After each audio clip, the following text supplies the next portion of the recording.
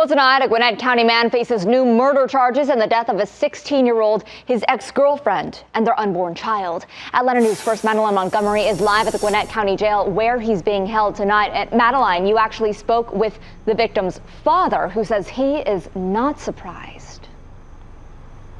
That's right. The father actually told me he had a bad feeling about Jesus Monroy. We have a warrant saying that police believe Monroy lured Mia Campos to her death.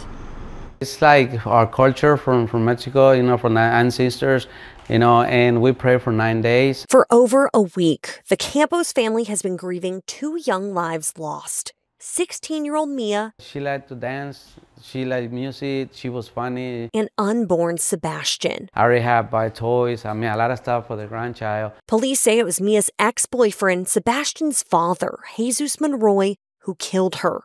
He's charged with malice murder, felony murder, feticide, and aggravated assault. Well, investigators have mentioned that he did lure her out of the home with intent to cause this death. So he has been charged with malice murder and felony murder for that.